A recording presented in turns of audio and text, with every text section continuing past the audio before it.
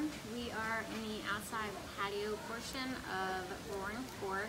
I got the bison cheeseburger from Geyser and John has the pulled pork from Roaring Fork. So we're gonna split these and be able to try both. Here's the bison cheeseburger. Looks like it has bacon, cheese, the onion straw, barbecue sauce. There's some mayonnaise looking thing underneath the lettuce, but I don't know what that is. And waffle fries.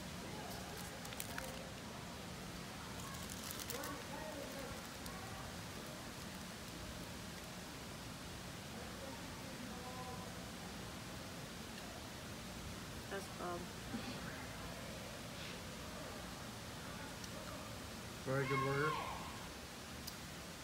So the first bite was pretty good. The sauce on the top isn't really that flavorful. So if you want more, I would ask for more.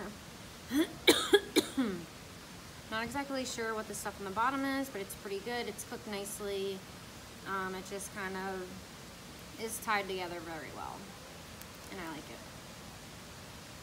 So I ended up getting the barbecue pork sandwich at the Fork, and they said that they cooked it for 10 hours, so we will see how it goes.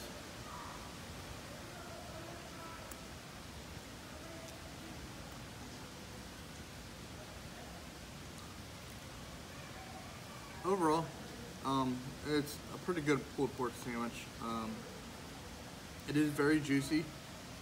There's not that much of barbecue sauce on it, as you can tell. So I did get extra packets just in case if I did want to add more barbecue sauce on it. But it's a pretty good sandwich for quick service. I would definitely recommend it. So we just got finished eating both sandwiches.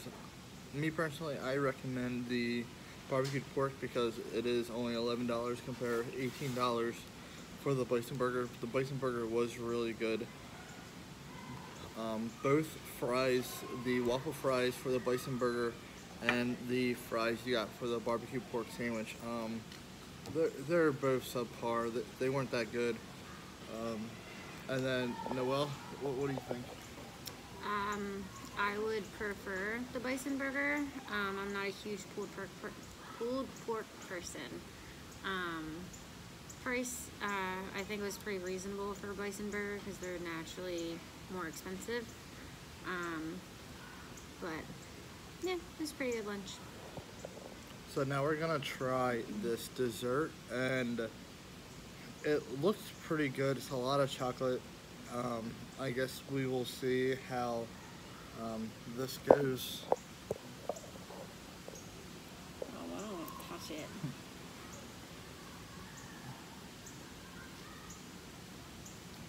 Oh no.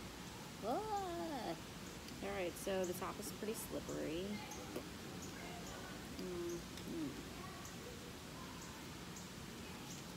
Is this a brownie or? Not sure. I think it's a cupcake. Oh. It's good. That's not too chocolatey. The marshmallow on top gives it a little sweetness. I'm not a chocolate cake person, but I do like it a lot. Ooh, man, that thing's just dripping down.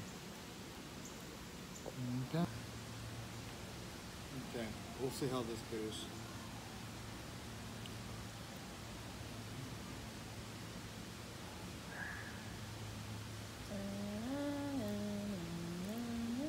Noelle is right. It is a lighter chocolate. The marshmallow on top, I believe this marshmallow is, the marshmallow on top does make it sweeter. I think it costs $6, which I really don't think it's that bad because 2 people could definitely support this since it is a pretty big cupcake.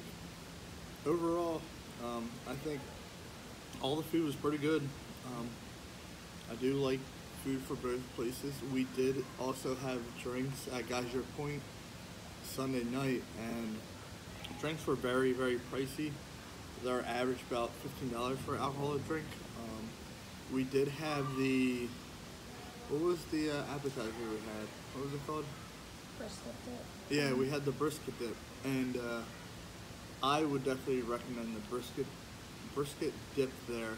You do get the cheese brisket with a side of chips to dip, and that was really good. But they only have their appetizer menu after 10 p.m. and I think we showed up at like 10:10, so the full kitchen wasn't running. But overall, I really do think Wilderness Lodge has some good food so far of what we tried, and we will pick it up later today. We're going back to the Magic Kingdom after this, so we will let you know how that goes.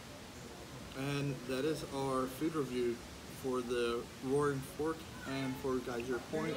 We do have dinner later tonight at Whispering Canyon, so please let us know in the comments below what you think about either of these two places.